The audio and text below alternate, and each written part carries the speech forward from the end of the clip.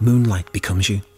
It goes with your facial hair, your asymmetric grimace and disconcerting stare, your pointed ears and hairy palms, size 12 hobnail feet, those bushy slanted eyebrows and that lust for raw sausage meat.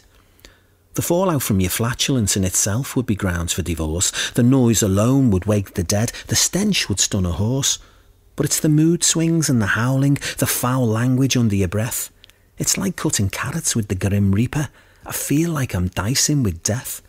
Caught between a frock and a hard place every month for at least 7 days. It's like standing on a plank between two ladders while reality comes in and out of phase, walking and talking on eggshells, all diluted cordiality forsaken. I'm left in no doubt. It's called PMT, because mad cow disease was already taken.